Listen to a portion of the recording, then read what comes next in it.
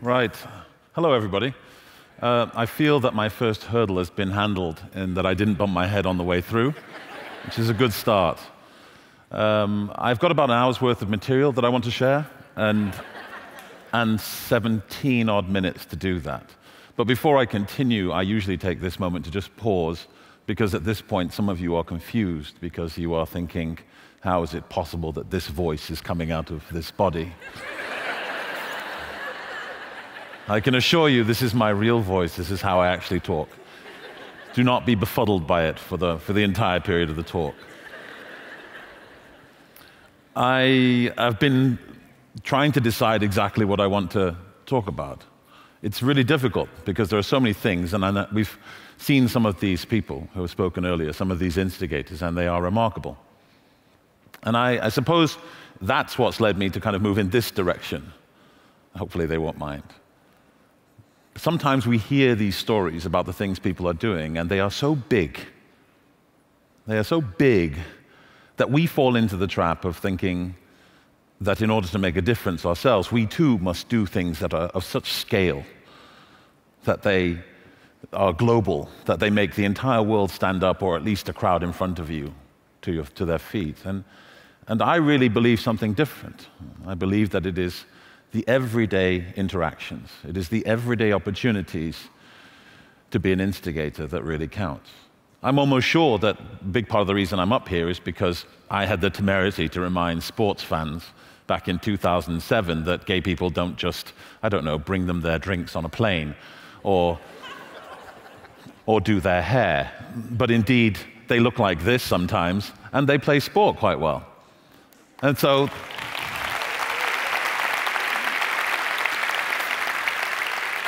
we need to remind people sometimes. And even that, people think it's like, that's that big, they can name the date. It was 2007, I wrote a book about it, I went about there and I talked to everybody about it. And they think, again, it's that pivotal moment thing where the size and the scale of this amazing thing that hopefully changes people's minds. And I hope it did help change people's minds a little bit. But what people don't realize is it's the small things before that really make the difference. For example, before I decided to come out publicly, I was perfectly happy being out like an irregular person, which is to the people who care about you, not just to random strangers in the street, which I can tell you is a very unusual experience. And I was happy that way. Certainly, some of the pressures of being a visible role model were absent, but I thought that it was enough. And then I went back to England after I retired in 2005. I went back to England, and in that summer I went to, I just dropped in on Manchester Pride. I was never a big Pride person, but I dropped in on it because it's in Manchester, it's my hometown, why not? And frankly, in Manchester, being gay is about as du jour as being a football fan. It's just not a big deal. So I thought I would, and I went to watch the beginning of the parade. And I stood in the grounds of the cathedral, which struck me as kind of ironic, but anyway. And I'm standing there and I'm watching the beginning of the parade get together, and it starts and they start streaming through, and I suddenly notice there's this kid, this boy, 13, maybe 14, and he's just hiding behind one of the trees in the cathedral gardens. He's just peeking and watching.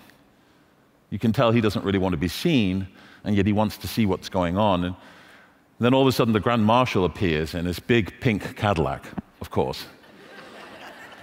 And it's Gandalf. It's Ian McKellen. It's a hot day in Manchester, which is a rarity, and he's wearing the tightest pair of leather pants I've ever seen. I've had the pleasure of getting to know Ian McKellen, and this is not an unusual thing for him, I have to say. But then he's doing this thing where he's just waving regally. And because it's Manchester, there's grandmas and granddads with their blue rinse waving back, loving every second of it. And then there's this kid just watching. And then all of a sudden, Ian McKellen is waving generally at everybody, and he turns towards our general direction, and he waves. And you watch this kid, and he believes that Ian McKellen has waved at him. And you watch him, and he glowed. And he stepped out from behind this tree, and he waved back. And then he looked really self-conscious, and then stood back. But just for that moment, I thought, wow, I mean, I recognize I'm no Gandalf, but at the same time, if I came out publicly, maybe I could have that kind of impact too. But the big thing that I tried to do was predicated on witnessing a tiny thing that's happened to somebody else. I think this is the way we instigate. This is the way we change. We don't all have to be so remarkable as some of these people. I certainly am not. But what I do is regard in every moment there is something remarkable that we can do with our interactions. I had that lesson taught to me at a very early age. My mother was a doctor in the north of England, and when I was 7 years old, I used to go on visits with her. Not out of any kind of, I didn't want to experience it. It wasn't that. It was simply that if I was left at home with my two sisters, we fought so terribly that we had to be separated. So I went on visits, and we'd go to the houses of these families that were very sick. Somebody in the family was very sick. Often it was palliative, so they weren't going to get better. And my mother would sit me down in the front room, and she would go upstairs and do doctory stuff. And I started to associate a noise with this experience, because this is in the 70s. And back in the 70s, in England, when the doctor visits, you get your best china out. It's how times have changed.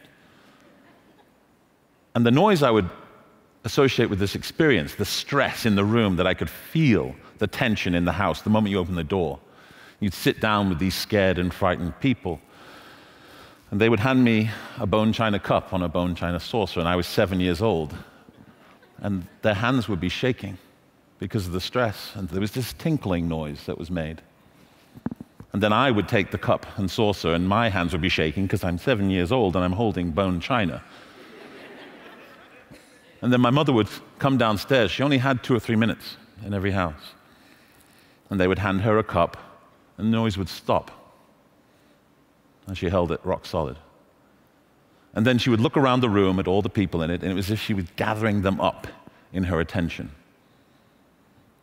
And then she would talk and explain to them what was happening and how we're going to proceed. And then they'd always protest, Dr. Amechi, I can't do it. I can't cope anymore. What if this happens? What if that happens? I don't know what to do. And I watched while this happened, and I just thought, this is desperate. And then all of a sudden, my mother would just cut through their objections and say, you can do this. You can cope. Wave her hands in front of them, and they would immediately pay attention. Then they would protest, oh, doctor, and she would say, no, this is what you're going to do. This is how we're going to cope. This is our strategy until I see you next in 10 days or 2 weeks. And even at 7 years old, I could feel the tension in the room drop.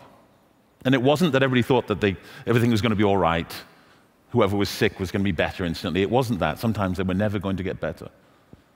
But what it was that they felt suddenly empowered to cope, able to manage. And even at 7 years old, I thought this was remarkable. Until I saw something else that made me think it was even more remarkable. Because for those of you of an age, you will recognize that in 1977, the best thing ever to happen happened. And that was the original Star Wars came out. None of this Jar Jar Binks nonsense.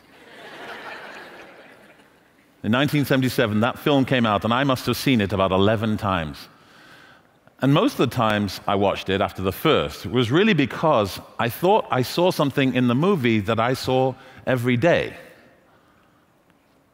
And there's a scene in the original Star Wars, it's about 43 and a half minutes in, approximately, where the Obi-Wan Kenobi's in the speeder, and Luke's next to him, and the droids are in the back, and they're swooping into Mos Eisley.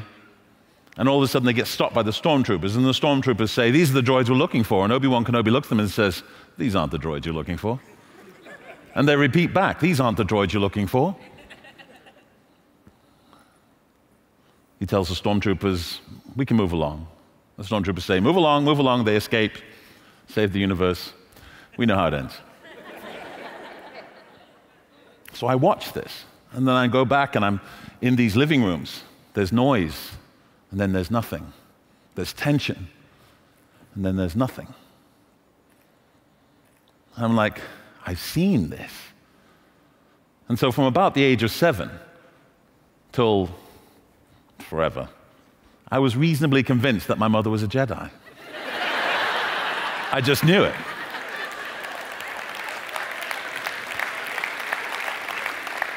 And I even started to create explanations as to why she wasn't talking to me about it. Because it was like, you know, Obi-Wan Kenobi only talked to Luke when he was a teenager and I was 7, so clearly there was some time. There's a maturation process here we have to respect. And so I understood very clearly that this was just, I've figured it out, but we've got to keep quiet about it. But I knew I needed to do some research, so next to my mom's surgery, there was a library. And I went one day when we came back after doing a sequence of visits, I'm just going to the library, say nothing. Walked over to the library and I put my hands on the desk and I looked at the librarian and I said to her, I need some books about becoming a Jedi. And she said to me, the Star Wars books are over there. And I remember I put my hands on the desk again and I just shook my head. And I said, you misunderstand me. And I explained to her that my mother did this, and then people did what she said, and Obi-Wan, he did this. I said, I need some books about that. She said, that sounds like psychology. And I remember very distinctly looking at her and saying, you can call it what you like.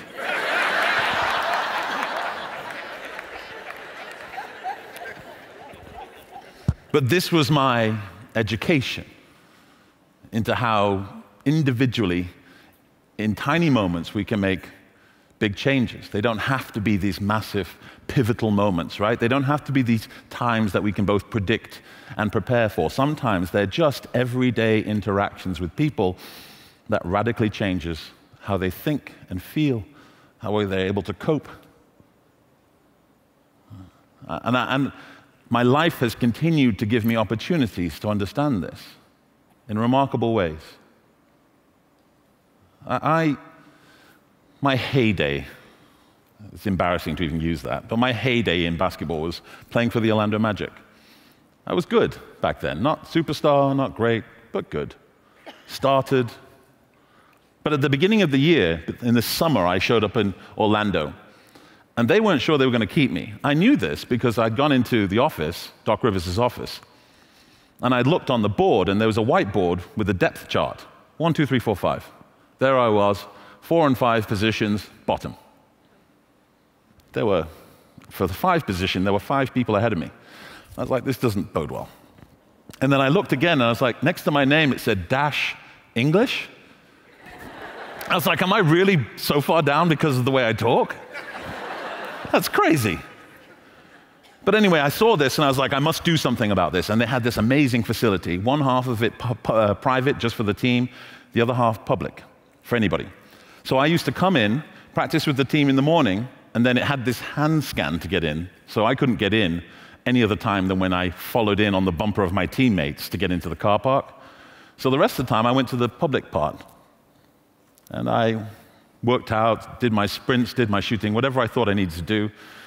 And one day I'm there, I've done my work, halfway through maybe. I take a seat and I'm having a drink on the bench. And suddenly my spider sense is tingling and there's somebody in my space. I'm like, adults should be at work because it's 1 o'clock. Kids should be in school. This place should be mine. And yet there were 2 kids down here. And I looked over and they really bothered me because I was like, these aren't part of my plan. I've got a strategy. I've got to get up this depth chart, and this is a distraction. But they kept on looking at me. And I thought it was because I was wearing magic gear, and they were like, oh, that's one of those special NBA guys. And I wandered over, and I introduced myself. Hi, I'm John Amechi from the Magic. Of course, they didn't know who I was. I was bottom of the depth chart, right? So they introduced themselves. Hi, my name's Chris. Hi, my name's Eric. You should be in school, right? No, we're good. And I felt like, you know what, this is not my problem. I've done what I'm supposed to do. They looked at me like I should come over and say hello. That look that every parent or manager of people should know. The look that says, I'm afraid to come over and talk to you, but I'd love it if you talk to me. And I did my duty, and I went over there. They went about their business. I finished my workout. I looked over. They'd gone. I come back the next day. There they are. I go over. I say, Chris, Eric, how are you doing? Shouldn't you be in school? No, we've got a special pass. Whatever. I got to know these kids over the course of the year. My family was in England. I've got no one to give my tickets to, so I gave them tickets to the games. I learned about their circumstances, which were difficult, to say the least. In the summer, I even brought them to England to come to my basketball camp. And on day 2, I hear this scream from another court, and I look, and it's Chris. He's broken his ankle. We call the ambulance. He's in the ambulance, and he's screaming because of the pain. But he was on gas and air, so he's laughing because of the gas and air and then screaming because of the pain. It's a really weird and horrible combination. And just before we get to the hospital, he pulls the mask down and says, will you take care of us? And naturally, I felt the same thing that any adult in that situation would feel, which is, wow, you're really manipulating me right now. You're 5,000 miles away from home with a broken ankle, and now you're going to make the big ask? Wow. It took me about 24 hours because the first thing I thought was like, this is not part of my plan. I've got a strategy. I'm at the top of that depth chart. I'd like to stay there. This is not part of my plan. It took me 24 hours, and I was like, yep, I'll do it. I like to believe that's my mother's influence. Anyway, I ended up adopting Chris and Eric, and now I'm a granddad of 4, which is crazy.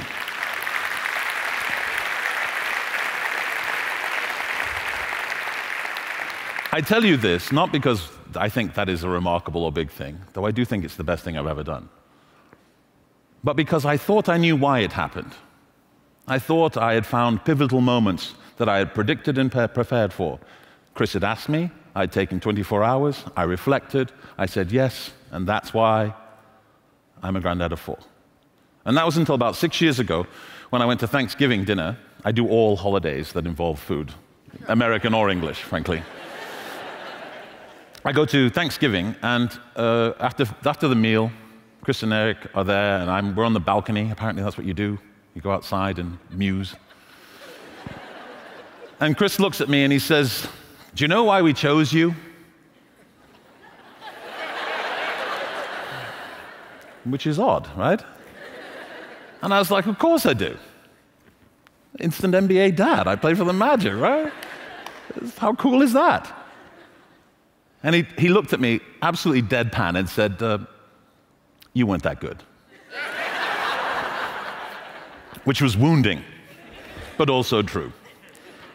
So I said, well, all right, if it's not that, why was it?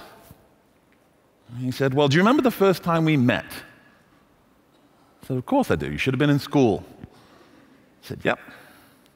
He said, do you remember the second time we met? Yeah, of course. He said, we knew you were the one because the second time we met, you remembered our names. That was it. That tiny thing, not big, not massive, not something that we couldn't all do. That tiny thing, and my universe split. Their universe split. A path that was inconceivable for both of us suddenly became illuminated. This is the nature of instigation. This is what we can all do every day. We can choose to make sure that the massive numbers of interactions we have on a daily basis, we use. We're actually present, mindful, in attendance. If we do that, we can change the world. One person at a time, one experience at a time. Think of this and remember that we can all be Jedi. Thank you.